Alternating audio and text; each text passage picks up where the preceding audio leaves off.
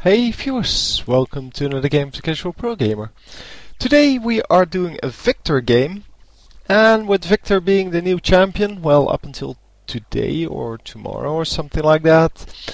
Yeah, I'm kinda late in bringing him to you, but yeah, nobody sent me a game. Finally, Winchaman sent me a game, and I wanted to start off by just giving him a little bit of a shout out.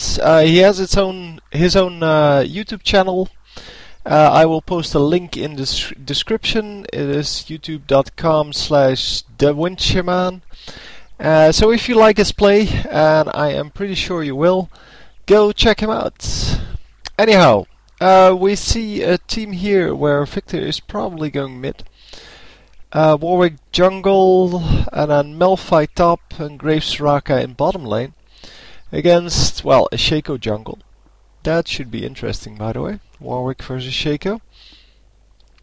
Brand mid, maybe Gragas mid. Nah, but I guess Gragas will go top. To be honest, I have no idea, because Gragas can go mid, Brand can go mid, and then Talon can go top, and Gragas I guess can go top, and Teemo can go top, but Teemo can go bottom lane as well, so we'll have to see how they decide to go there, because they don't really have a support champion, so they don't really have anyone that can play the game without having minions, and that is kind of the terrain of the support champion. So we once again see the client lagging a little bit here, so we're already 40 seconds in game, and Soraka is still at the summoner platform. Anyhow, yeah, we will be in mid lane, just like I assumed, and yeah, this guy is not connecting. That is excellent. What's Graves doing? Oh, Graves has no items. That is too good. Dude, what kind of ELO are you playing in? No. Oh, there we go. Here, Soraka just connected. Yeah, they didn't get the CV off in the beginning of the game.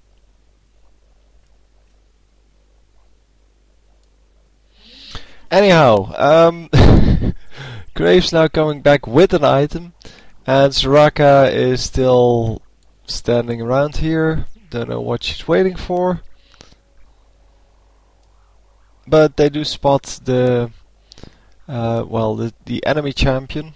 Well, at least one of the enemy champions being around the enemy blue, which is kind of strange, because I would have expected Shaco to go red and then, well, gank right afterwards, because that's what you normally see. Well, we see him going for either raids plus red or double golems plus red. So maybe Brand was just there to protect the blue, or to keep an eye on the blue. And yeah, we see Gragas trying to get some damage done on Warwick, and apparently Warwick getting damaged quite a bit, because he used his flash to get out of that. And there's Teemo. Oh man.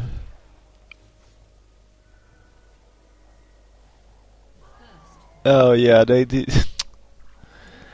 They do get the Warwick. Oh, sorry, I missed the mid lane kill, but I didn't expect him to get a kill this early, and I did expect this fight to become somewhat interesting. Yeah, starting off here with the shield and death ray, I think, yeah. So the gravity, oh, that's power transfer. Gravity field is the other one. Yeah, anyway, I didn't expect him to get a kill this early, and yeah, it's kind of strange to see Gragas in the jungle, to be honest. Anyway, we'll go over the skills a little bit. First of all, yeah, you get a hex core, and you can upgrade that. But the strange thing is, all it does is +3 ability power per level. So, yeah, it's not a really great passive, or innate ability as it should be called. Oh, that was a nice stun by Brand, but he didn't follow up, and it's not a problem. Anyway, I don't think it's really great, but yeah, I guess I don't think it's great because you lose an item slot for an item that does, well, 3 AP per level, and then you have to pay gold for it to upgrade it, but you can only upgrade it once for 1,000 gold, and a lot of games you have too much gold anyway. So you basically, if you buy all of these cheap items, then you will have too little space in your inventory to get the nice items. So we'll have to see if it actually works out in this case. So I'm not sure. I think it cost 1,200 back when this game was played, but now the upgrades cost 1,000. Yeah, there we go. And you cannot sell the hex core, which kind of makes it less useful in my opinion. But well, I think it should have been here. So they should have made a 7th item slot for just Viktor, and made him able to upgrade it to, well, like they do it now, because losing an item slot like this is really huge, because you cannot use the Dorn's opening, you cannot, so multiple Dorn's rings basically, you cannot do a whole lot of things, to be honest, and since the hex core can only be upgraded for 1,000 gold, it is not the best item out there. It probably gives you more of a boost than a normal item that is 1,000 golds would give you. But then again, you don't have an innate ability, because it doesn't do anything except give you the hex core. So, anyway, power transfer then. Oh, it is where Viktor throws out kind of a projectile, sort of a boomerang like Sivir has, and it hits someone for a bit of damage, and then you get part of that damage as a shield. Oh wow, that did a lot of damage there. And is he actually going to stay alive? No, no, no, no, no. But yeah, Brand taking a lot of damage there from I think the Death Ray.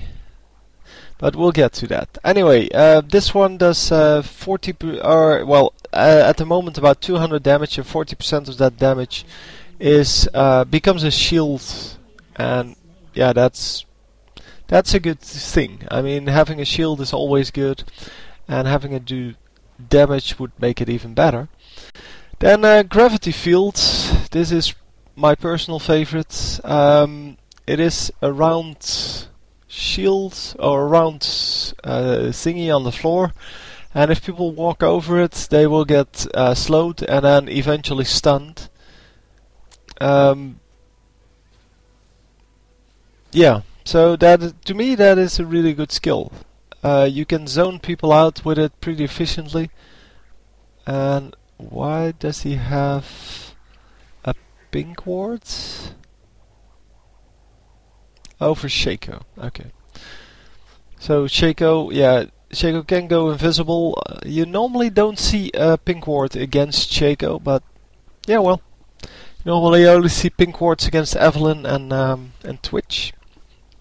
Would be great to have some more stealth heroes, or heroes that actually have stealth as one of their main skills, not just.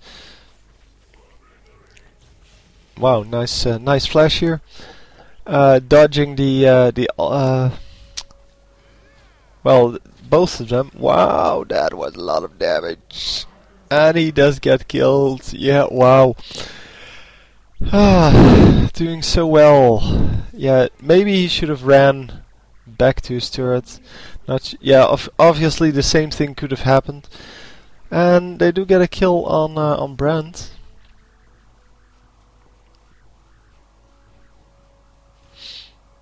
Anyhow, so that's the Gravity Field. Then we have the Death Ray. As you might have already seen, it's kind of a line. So you make a line of whatever it is, Let's call it just magic damage. And well, it does AoE damage along the line as well as at a little bit of a width. But I'll show you what it looks like. Yeah, so you can use it like this. You basically select it. Let me wait until it's off cooldown. Here, you can select the first point and then aim the arrow wherever you want it to go. And yeah, it does quite a bit of damage. So I'm assuming he's leveling this one up. Yeah, well, he's leveling up both of them because he doesn't like the gravity field apparently. I do like the gravity field. I'm just not sure if it would work against Brand, but I know it'll work against the Shaco. And yeah, it doesn't work against the minions, by the way, because it doesn't do any damage. So it's not an AoE spell you can use to farm the minions. And yeah, that makes it a little less useful, but I guess it's more of a subtle spell that you can use to zone out opponents out of certain regions, because if they run into it, they're not going to be able to chase you, and if they stay on too long, which means most of the time, because it's like a second and a half you need to be on there, and that's not a whole lot of time, especially with the slow. Yeah, you get stunned, so you can take a lot more damage because of that. So then the ultimate, you might have already seen it, Chaos Storm. It is kind of the thunderclouds. See, and now he needed the stun platform. Because with the stun platform he would have been able to zone out the Shaco. But yeah, if you don't like it, you don't like it, and yeah, there's no point in taking a skill that you're not going to use anyway. Oh, the laser actually providing vision. That is nice. Oh, that was the ultimate, or that is the ultimate. It's kind of a thundercloud with a hole in the middle, or a moon in the middle. I don't know what it's supposed to be. A singularity, whatever. So it's supposed to be a black hole, I'm guessing. Anyway, it does quite a bit of damage, and you can send it after a champion, just like the Tibbers on Annie. And you can also... Wow, are they not going to get this? No, it seems... Oh, no. Warwick will be much faster. Yep, there we go.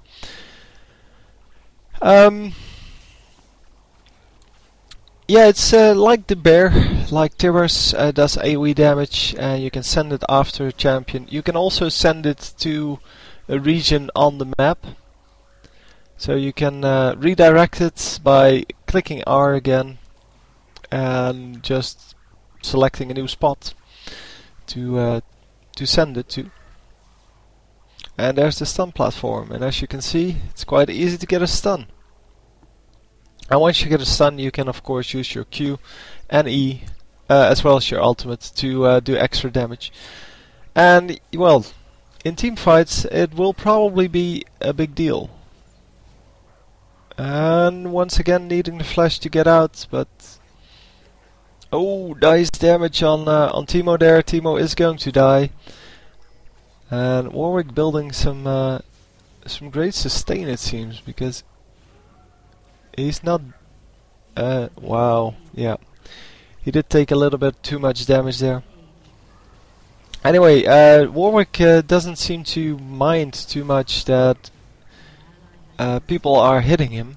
Obviously, at some point he will die. But that's okay.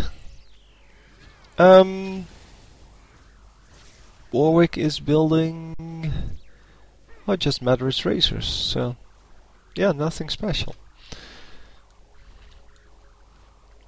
He just has some great sustain with his Q in normal circumstances. Anyway, 3-3 for now.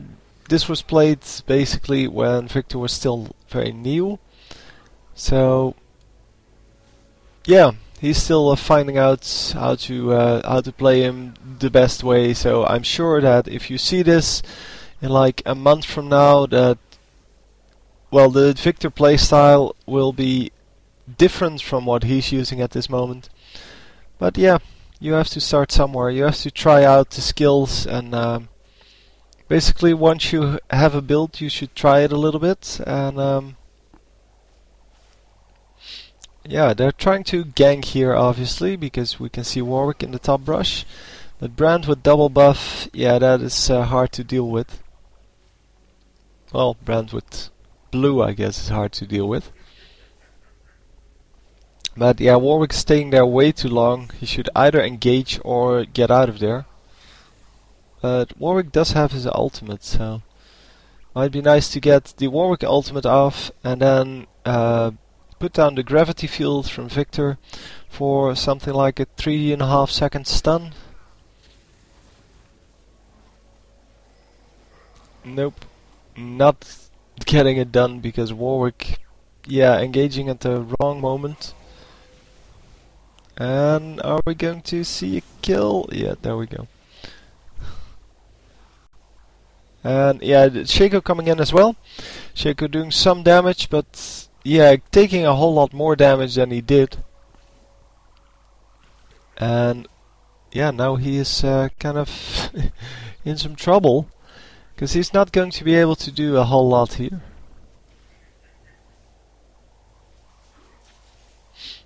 And apparently you cannot one-shot the Jack-in-the-Box, at least at level 3, with the level 3 death ray. I think a level 4 death ray will manage to do that.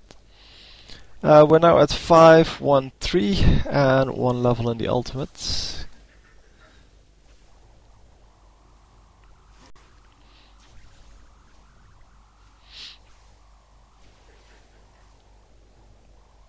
So Brand's kind of overextending a little bit every now and then, and that makes it possible for Viktor to actually do some damage. On the other hand, he has been overextending mainly when Shaco was around, so yeah, that may cause that to happen as well. So basically he's trying to be aggressive when his jungler is coming in for a gank. And has worked most of the time. I mean, I think he died 4 times now. Actually died 5 times. But 3 of those were kills on his behalf. Or, well, he does have 3 kills. I guess one of the times he didn't actually die. But, yeah. Viktor, apparently not a champion you can just one-shot. Mainly, well, because he's very agile. He can run around pretty quickly.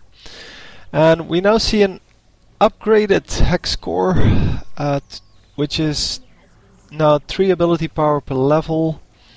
We already had that, so 220 health, 6 health regen per second, per 5 seconds, sorry.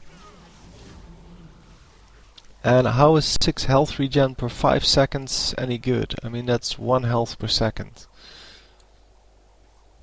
I'm not sure. But it increases the movement speed by 30%, and that is why he is so quick.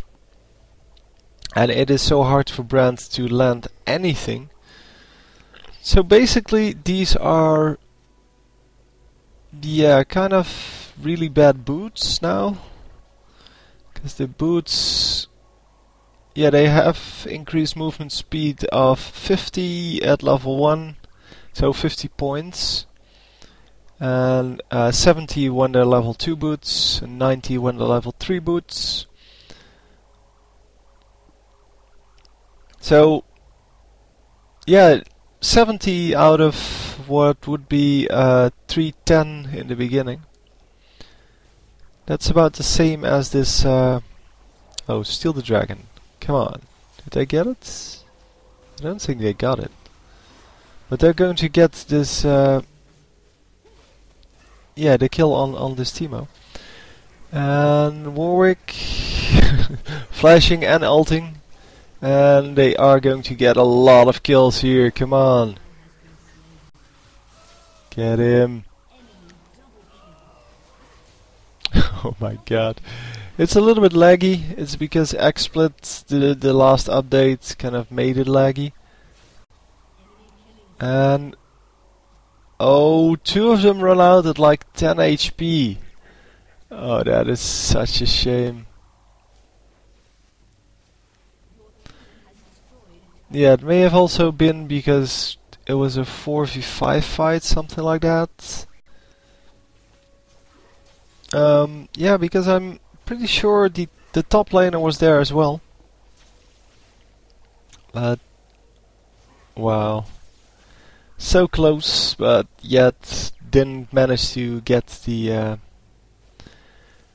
kills, and that is quite a big deal, obviously.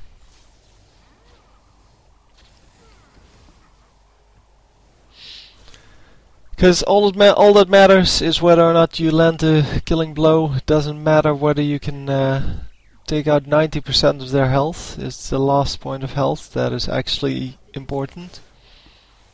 Yeah, Talon getting really aggressive, but yeah, apparently rightfully so. Because Talon does a lot of damage.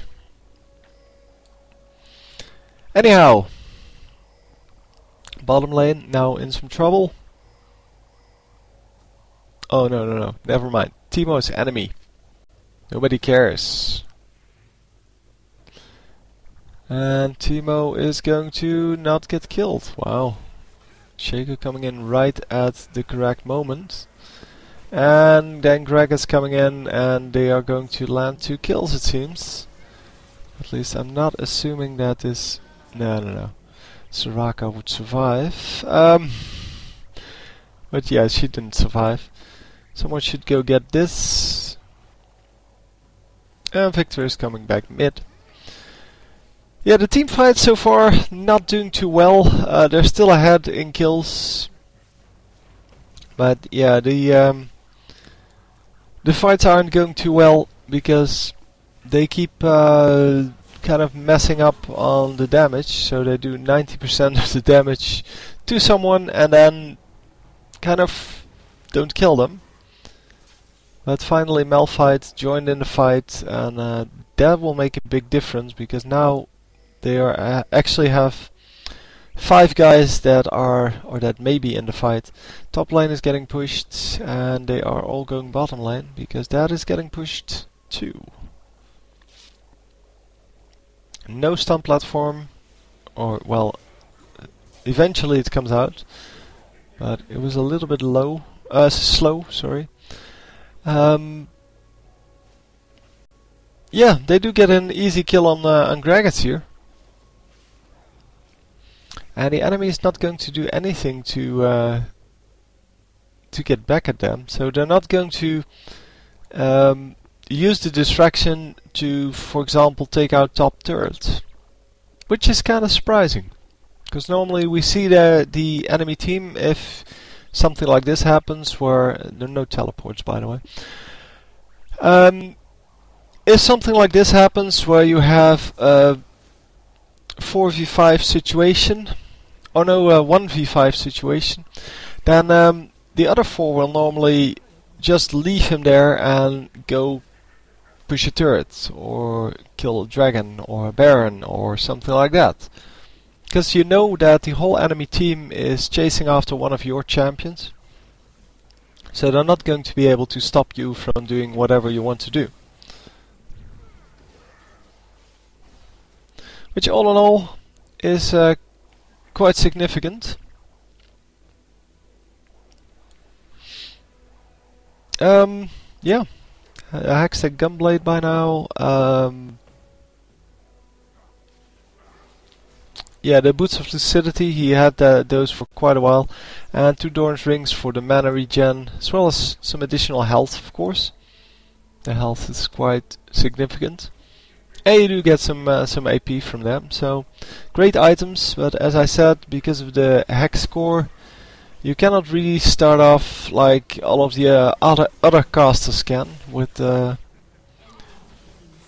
lot of those. So 2 is probably the max, because with 2 in boots, you already have 4 slots gone. And you want to have either wards or healing potions for the early game. So that makes 5 slots, and then you have 1 slot to build your last item in, or your bigger item in.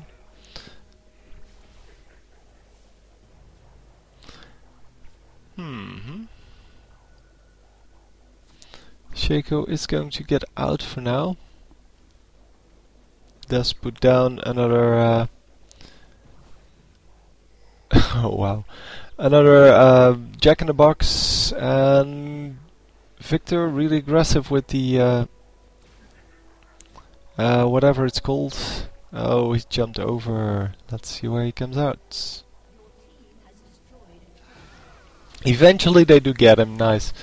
So Viktor flashing over the wall, but yeah, that really wasn't necessary in my opinion.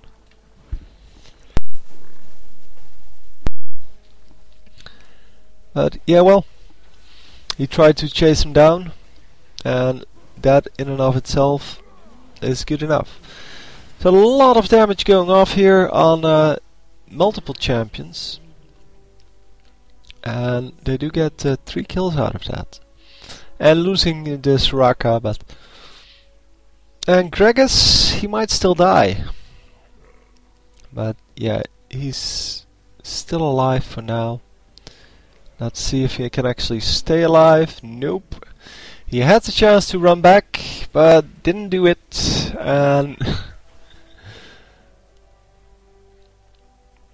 yeah, eventually he does get killed, and he had plenty of time to go back. Anyway, they're going to assault this turret a little bit. Graves, for some reason, attacking the Shaco instead of just the turrets. I mean, he could have gotten the turret like 70%. The Shaco may be annoying, he doesn't really do anything. Shaco currently has boots of mobility. Don't get those, dudes. Get those if you're a roaming Shaco or a jungle Shaco and you want to be all over the map. Not if you're doing it like this guy. This guy is just at one or on one place of the map, in most of the cases in bottom lane. And there is no reason to get level 5 boots. It's just a waste of space in your inventory and a waste of money. Yeah, for the rest he has some, kind of blah items. Doesn't really have any damage. So I wouldn't be too afraid of him, and I could have gotten most of that turret. Yeah, he has about 150 damage, but yeah, that's not really impressive. Considering that this guy has 180 damage. That may only be a 30 damage difference, but there may also be 1.1 attack per second. And let's see, Shaco. Come on, Shaco, come on. Come on, dude.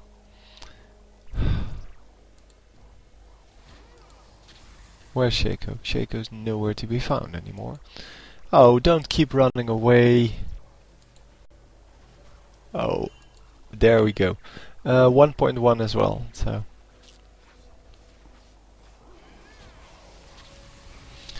Oh, that was a nice death ray. That was a really nice one, catching 3 guys and almost killing all 3 of them. Yeah, getting the additional 25 gold is definitely worth using a skill.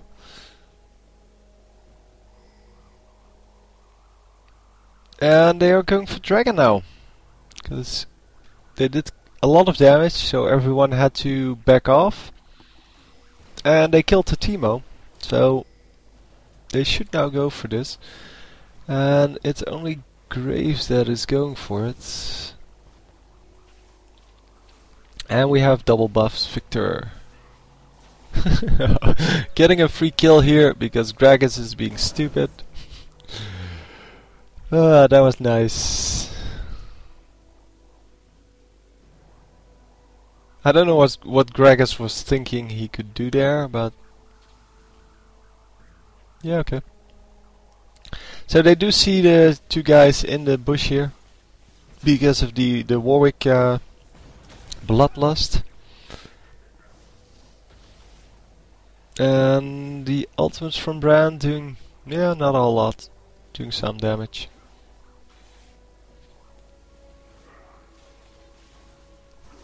Oh, who was that? Oh, that was Warwick just jumping in there with no support from his team, and yeah, that was followed by Talon doing the same thing, but actually succeeding in doing that. And are they actually going to get someone? No. Oh, finally they do get Teemo. And yeah, this is probably the fake Shaco.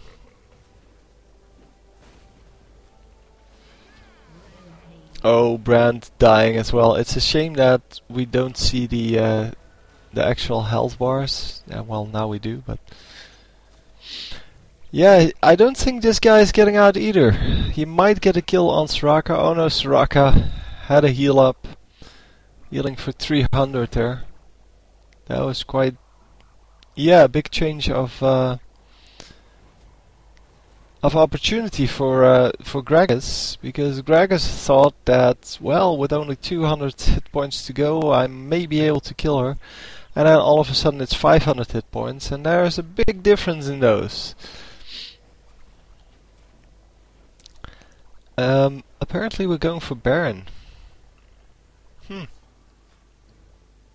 Yeah, this guy has Matters Blood Razors, so I guess that should be doable, assuming that they can actually get some activations on that. Some activations on. Oh no, never mind. This one doesn't have that. It's only the other one that has that. So yeah, this is just extra damage to the minions, or to the Baron. And Shaco getting killed quite easily. I don't know what he was doing there, but this is exactly what I was mentioning earlier. He doesn't have the skills yet. He doesn't master the skills yet. He could have easily gotten out of that, so planted a box, gone invisible, and then just popped out of there and escaped. I mean, that's what we see Shacos do all the time. So apparently not the best Shaco of all time. And yeah, Brent's taking a little bit of damage there from the buckshot. And now they grouped up with all 5, and they should be pushing something. So they could of course get this blue and then go do something else, but yeah, they should go push one of the lanes and get this turret down. Finally. And now probably they should go for either bottom or top lane, but because assaulting the inhibitor is really difficult because of this small opening that's here. But if you push 2 lanes at the same time, you most of the time get one of the inhibitors. Of course you can still do it, because you can just poke the turret every now and then, so like they have now, as long as there are minions available, you can poke the turrets, and yeah, the enemy team not managing to get rid of the minions, so... Oh, we have some lag going on, that's why it's a little bit... Well, it has been like 10 FPS all game, and I have no idea why that is, because... Well, it hasn't lagged like this ever until the last update. And it is kind of annoying to see. Also, I cannot play with it on anymore, because, well, you cannot play at 6 frames per second. That is just annoying. Anyhow, getting some yeah, some nice kills off here. By the way, 10 and 5 on Viktor with 14 assists. So he has been in a lot of fights, and yeah, that is what makes it really strong to play such a champion. You can do a whole lot of damage. Maybe not necessarily kill people with it, but you can do a whole lot of damage and harass and every great thing, such as the stun. And all in all, that will make it so you get a lot of gold, and with a lot of gold you get a lot of, well, AP, a lot of damage, a lot of tankiness, I guess. Yeah, you see the lag, man. That is just incredible. Couldn't see the Malphite ultimate at all. Could only hear it. And they're going to get the second turret. And only the next is still standing, but yeah, the enemy team is not going to stop them at all. Not even close to stopping that. And there we go, the Nexus goes down. I will do another Winchman game, by the way. But I will do that with other recording software, because this is just no good. So I hope you still enjoyed the match. I will see you next time. GG.